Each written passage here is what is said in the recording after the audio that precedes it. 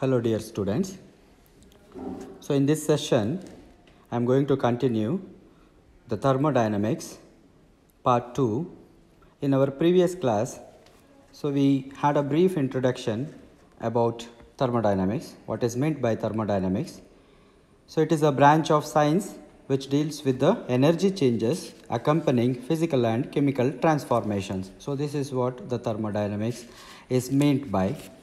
And also we discussed that thermodynamics is applicable to macroscopic system consisting of matter in bulk, and it is not applicable to microscopic system consisting of atoms, ions or molecules. And so to understand thermodynamics in a better way, so we need to be familiar with certain terms which we are going to use throughout the study of thermodynamics. So in our last class we discussed about system, what do we mean by a system and what is a surrounding, and how do we classify the system. Say for example, what is open system, closed system and isolated system. So all these were discussed in our last class. And also a state of a system, and what is a state of a system and what are called as state variables. So here we stopped in our last class.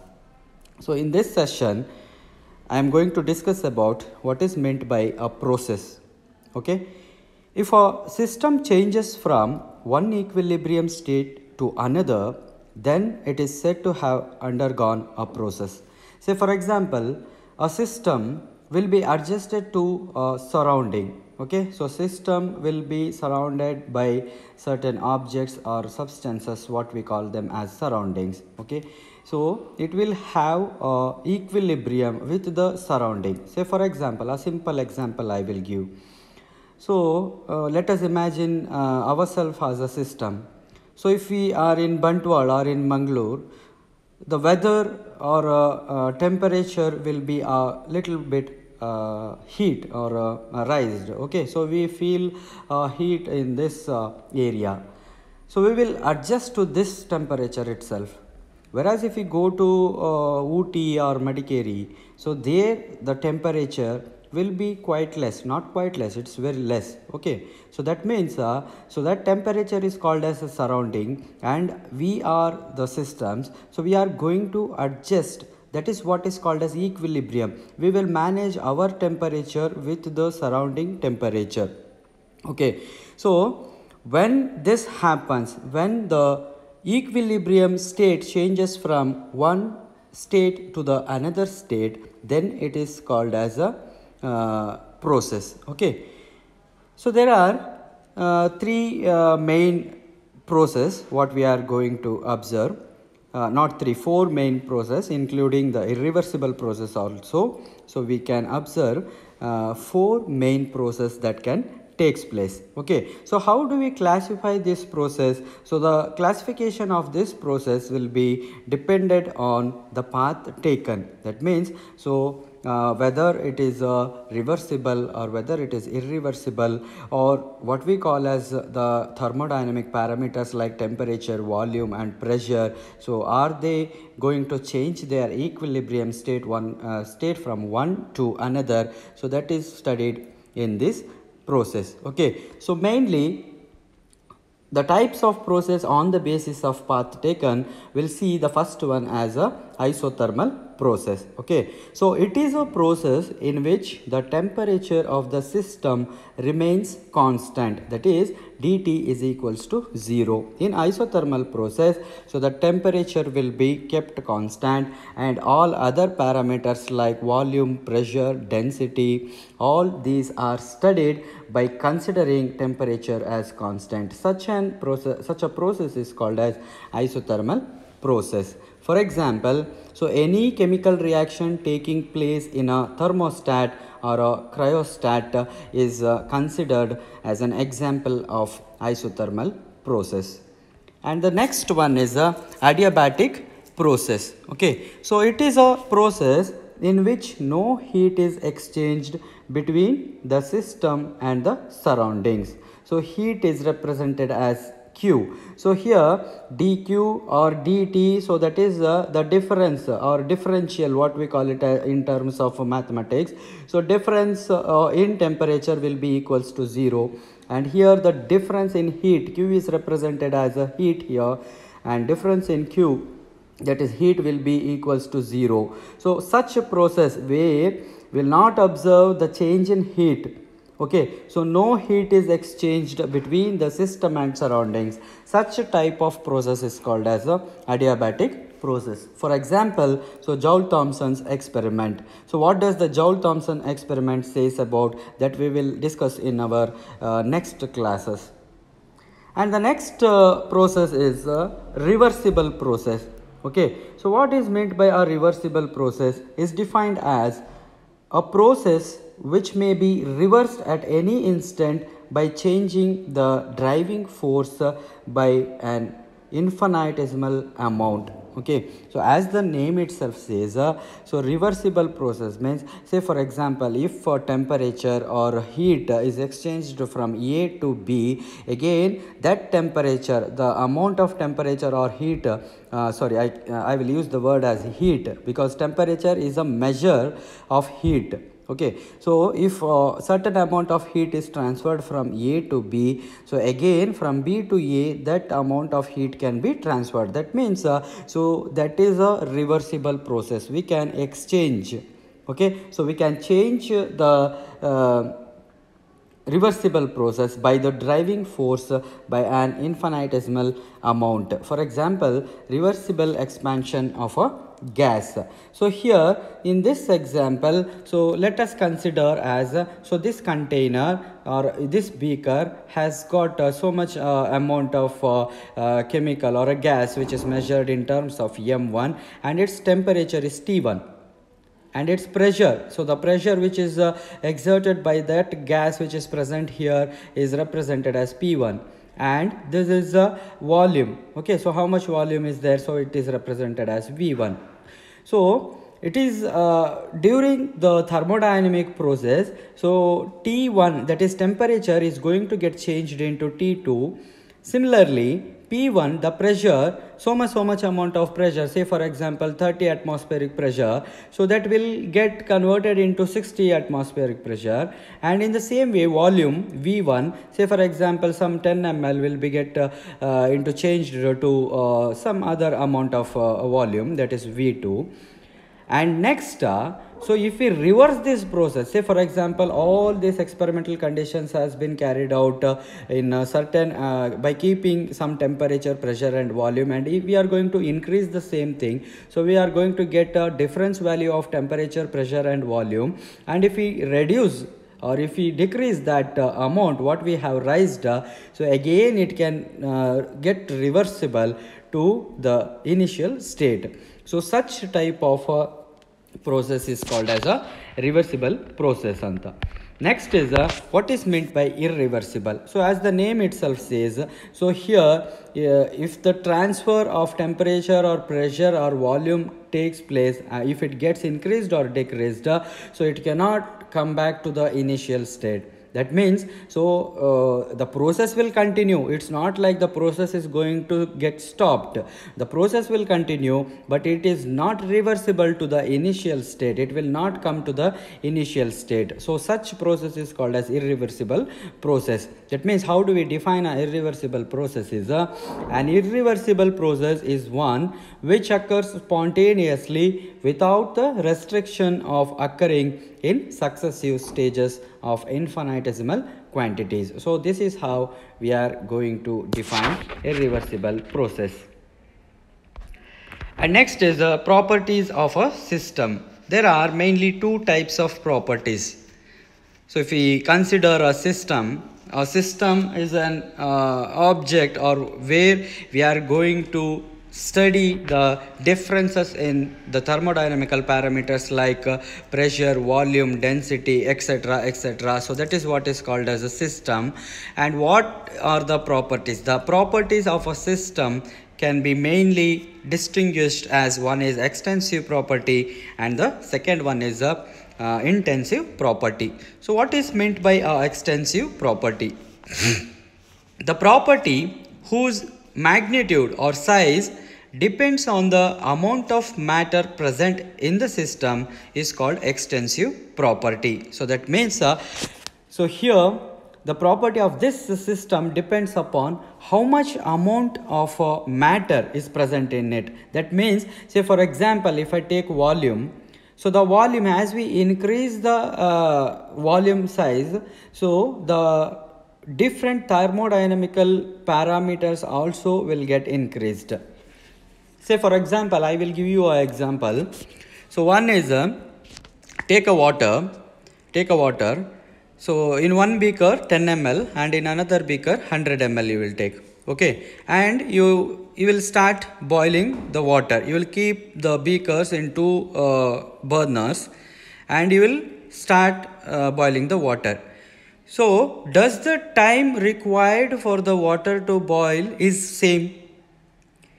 So for the 10 ml water in the beaker, it will get boiled in very short time, whereas the 100 ml water will take so much time, means comparatively more time than the 10 ml water. Okay, so here let us keep the temperature as the same. Okay, temperature is constant, that is the boiling point of water is 100 degrees centigrade. No, so we will fix that temperature 100 degrees centigrade.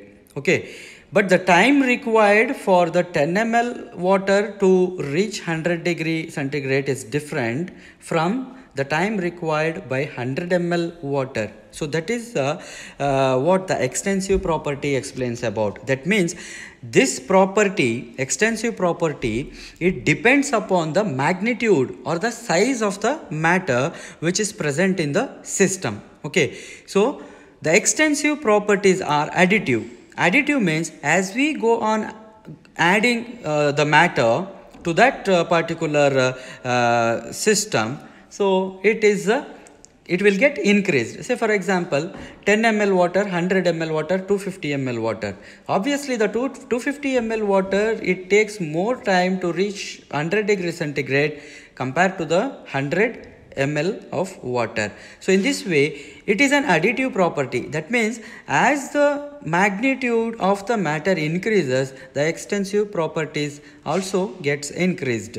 Okay, for example, so volume, as I took the example of volume, so it is a extensive property. As we go on increase the volume of water or any chemical substance, so the thermodynamical parameters like temperature, pressure, density, so all these are going to get increased. And internal energy. Internal energy is another thing. So the energy which has been exhibited by the atoms or molecules which are present in that system, as the matter or the size of the matter increases, the amount of atoms and molecules which are present in that system also gets increased. Okay, so due to this reason, so the extensive property is also going to get increased. As we increase, the internal energy is increased due to the big size of the matter which is present. And also enthalpy. So enthalpy, entropy and number of moles and Gibbs free energy, mass, all these are some of the examples of extensive properties. And what is meant by intensive property? So the property whose magnitude does not depend, it is opposite to the extensive property, which does not depends upon the amount of matter present in the system. Say for example, temperature, pressure, density. Okay, so whatever for example which I took to explain the extensive property itself. So the boiling point of water is 100 degrees centigrade, that we all know that. Okay, even though if it is 10 ml, 100 ml or 1000 ml, the boiling point of water is 100 degree only, it is not getting changed. Okay, and the density will be same. Say for example, if we have taken 100 ml of water, does the density is going to get changed? No, the density will be same, the boiling point will be same. Okay, and concentration. Say for example, we have prepared 0.1 normal of NaCl solution. So if we prepare 10 ml of 0.1 normal concentration solution, then also the concentration will be same. And if we prepare it for 100 ml, so then also the concentration will be same. That means so the property is not dependent on the size of the matter or the amount of the matter which is present in the system. Okay, so this is what is called as a intensive property. And next is what is meant by state functions. State functions or state variables, so they are determined by the initial and final states of the system only and not by the path followed. Okay, so how the change is going to take place, that is not considered in state functions. So what was the condition in the initial state and what is the condition at the final state, so that is what is recorded. So there such type of functions or variables are called as state functions. Okay, so they are determined considering only the initial state and final state. For example, internal energy. Okay, so internal energy is also called as a state function. That is because, so here the internal energy is measured in the initial state before the thermodynamical reaction takes place. How much was the internal energy, and at the end of the reaction, so what was the change in the internal energy is measured, but the path, how the internal energy is going to take place, that we cannot measure, and it is not at all observed also, because it is a molecular level study. That means we have to look into the atoms and molecules and we have to study how the change from initial state to the final state is going to take place. That path is not studied that much easily. So for that reason, so this internal energy is called as a state function or a state variable. Similarly, the enthalpy, the change in heat, so the enthalpy is also considered as a state function, and pressure and temperature. So temperature also, we can observe the change in temperature. Say for example, from 30 degree to 60 degree, 80 degree, the temperature is going to get changed. But here we are not going to consider the path, how it is attained or how it is reached to a maximum temperature. That path is not determined. So that is why, so the state variables or state functions are determined by the initial and final states of the system and not by the path followed. And next one is the path functions. So state variables, on the contrary, which are determined or depend on the path followed, are called as path functions. So as the name itself says, for example, work done and heat absorbed. So the both here, work done and heat absorbed, so both will be studied, both will be considered, how much amount of heat has been absorbed, and by utilizing that amount of heat, how much of work has been done, so that is studied. So here we are controlling the path, we are monitoring the path, how much of heat has been transferred from one system to the other system and how much of work is done, that is studied. So here the path is very important, we are going to follow the path. So that is why, so this is considered as a path functions. And next one is internal energy. So as I told, so internal energy is a energy which is associated with the definite amount of energy which depends upon its chemical nature as well as upon its temperature, pressure and volume. Okay, so every system has got internal energy. Every system is made up of atoms and molecules. So there will be friction if you think it in a molecular way. So there, say for example, water taken in a beaker, so there so H2 will be there and oxygen will be there, hydrogen, two hydrogen atoms and one oxygen atom will be present. So they both will be connected through the bonds and it is what is called as molecule. There will be Avogadro number of molecules will be present in the water. So each single molecule or atoms, so they will come in contact with each other, they will be bombarding, they will have electrostatic force of attraction. Okay, so that movement of the molecules or the atoms, that will create an energy what is called as internal energy. Okay, so each and every system will be associated with definite amount of energy. So this depends upon the chemical nature. If it is surrounded by bulky atoms, so due to the steric hindrance, definitely it will have higher internal energy, and if the molecules or the atoms which are present, which are surrounded, is of lesser atomic mass, so definitely it will not feel that much of a steric hindrance, and the movement or the velocity of the atoms or the molecules will be very less. This will result in the lower internal energy. Okay, so in this way the internal energy depends upon the it depends upon the chemical nature, as well as it depends upon temperature, pressure and volume. Okay, so this is the energy which is possessed by the atoms and molecules. Totally it is called as internal energy. So internal energy is nothing but the total amount of energy present in a system. It is made up of a number of components such as rotational, vibrational, translational, bond, electronic energies. So this is what I explained. So a molecule or an atom will have a vibrational, so it will be vibrating. So in a solution, I took an example of water. So there are two hydrogens and one oxygen atom which is present. So it is not a state variable, or it is not fixed. So it will have the movement. So that movement of atoms or molecules will create various types of energies like rotational energy, vibrational energy and translational energy. As the molecules they rotate, so they will possess rotational energy and they will have a vibration. That vibration will create a vibrational energy.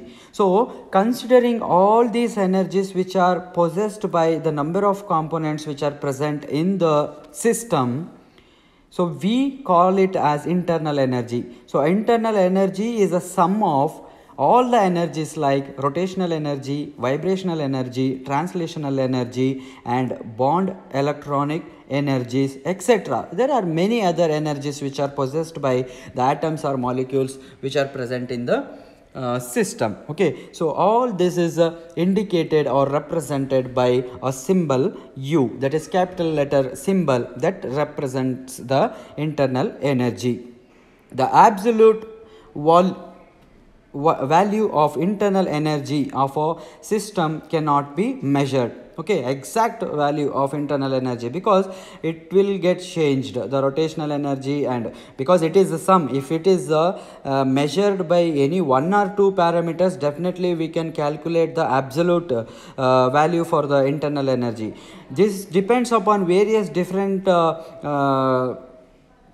process which is going to take place in the system, so it is not possible to find out the absolute value. However, so it is possible to evaluate a change in internal energy. That is, so what is the change? So in the first experimental condition, what was the internal energy of that particular system?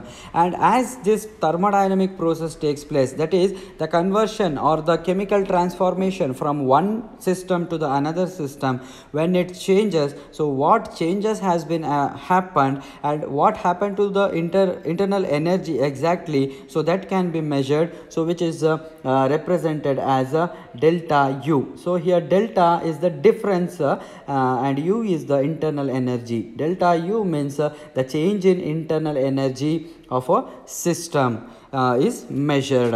Okay, so if the internal energy of the system changes from U1 to U2, okay, so U1 is one experimental condition where the internal energy of a system is found to be U1 and it gets changed to U2. So here U is the internal energy. 1 and 2 are the two different thermodynamical reactions which we are going to study. In one system it is U1, and in another system, as the thermodynamic process proceeds, so the internal energy is going to be changed to U2. From U1 to U2 it is going to get changed.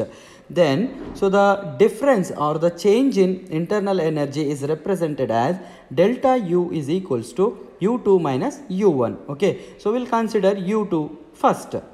So it can be a negative or it can be a positive. We need not to worry about that. So since U2 is a second process, what is going to happen? So U1 is the initial. So we are going to write the representation in this form, that is delta U is equals to U2 minus U1. In the same way, for a chemical reaction, if we take a chemical reaction, then the change in internal energy, that is delta U, is equals to, so change in internal energy of the products, so here P is called as products, minus the change in internal energy of reactants. Okay, so this is how we are going to represent for a chemical reaction. So delta U, that is change in internal energy of a system, changes with temperature, pressure, volume, etc. Okay, internal energy will be changed. It is not a fixed one, so it is going to get changed. Hence, it is a state variable. So the example of change in internal energy is an extensive property. Okay, so delta U is an example for extensive property that we have already seen here while discussing this state functions. So we studied that. The change in internal energy is an example of extensive property, and the SI unit of change in internal energy is joule per mole. Joule per mole is the SI unit. And next is enthalpy. So here we should keep it in mind. One is so there are four thermodynamic laws. We call them as laws of thermodynamics. So there in each law we are going to study one important parameter. That is, the first law of thermodynamics explains about enthalpy. The second law of thermodynamics, it explains about entropy, and the third law of thermodynamics, it is going to explain about Gibbs free energy. Okay, so each thermodynamic laws speaks about one particular term. So that is what we are going to discuss in deep in each sections. Okay, so first we will see what is meant by enthalpy. So it is also called as heat content of a system, and it is represented in by the symbol H, that is capital letter H. If we write capital letter H in this discussion, that is in thermodynamics, it means enthalpy. So what is meant by enthalpy? The thermal changes at constant pressure are expressed in terms of thermodynamic functions called enthalpy. So what are the thermal changes that going to take place? Thermal changes means usually the change in temperature, it takes place because of the change in heat. The heat is going to get changed. It will be converted from one state to the another state. So this thermal changes at constant pressure, this is very important. So here pressure is kept constant. In enthalpy, so pressure will be constant at constant pressure. So what are the thermal changes that are going to take place? So that is expressed in terms of thermodynamic functions, that is called the enthalpy. So here H is equals to U plus PV. Okay, so here U is the internal energy. So U is what we studied in the last part. So U is called as internal energy, and P is the pressure. Here P is called as pressure, and V is called the volume of the system. Okay, so when the enthalpy of a system changes from H1 to H2, that means so here we have performed a thermodynamic reaction. So what was the enthalpy in the initial state, and what is the enthalpy once after the reaction is completed? So what is the enthalpy? So here we are going to get two different enthalpies. Okay, so it is represented as H2 and H1. Okay, H2 is the enthalpy of final step, and H1 is the enthalpy of the initial step. So therefore the change in enthalpy delta H is represented as H2 minus H1. For a chemical reaction, so delta H will be equal to the enthalpy of product minus the enthalpy of reactants. Okay, so this is how we are going to represent it. In general, enthalpy change for any process at a constant pressure is calculated using the formula delta H is equals to delta U minus P delta V. This is because enthalpy is a study of thermal changes where we have kept constant pressure. So that is why here the pressure is not going to get changed. Here the internal energy will be changed and the change in volume is observed by keeping pressure as constant. So that is why delta H, that is change in enthalpy, delta H is equals to change in internal energy minus pressure what we have kept and change in volume. Or it can also be written as delta H is equals to delta U plus RT into delta N. So where delta N is equals to number of moles of gaseous products minus number of moles of gaseous reactants. Okay, so we are going to find out delta N, that is the change in number of moles of the gaseous products and the gaseous reactants. Okay, so this is how we are going to represent, or we are going to study the enthalpy, that is heat content of a system. And next is so enthalpy of a system changes with temperature, pressure and volume. Okay, so enthalpy is going to get changed. So hence it is a state variable and it is also an example for extensive property. Just like how we have seen here the internal energy. So internal energy also changes with temperature, pressure, volume. So that is why it is a state variable and it is an example for extensive property. In the same way, enthalpy is also changes with temperature, pressure and volume, and hence it is called as a state variable and is an example of a extensive property. And the change in enthalpy is also represented in joules per mole length. Okay, so the unit of enthalpy change is joule per mole. And next, so what are the IUPAC sign convention of heat and work? Okay, so just like in organic chemistry how we see IUPAC nomenclature. So IUPAC nomenclature is done with certain rules and regulations. We cannot call them, or we cannot name an organic compound by our own way. Okay, so say for example, so we will call the chemicals in common name, whereas if we have to write those chemicals in IUPAC format, so definitely we have to follow some certain rules and regulations. In the same way, so the IUPAC also have given some sign convention of heat and work. So this sign describes that so what has happened in that particular experiment. Say for example, if we take Q, that is a small letter Q. So Q is equals to positive. If we write like this, Q is equals to positive, then it is understood as heat is absorbed.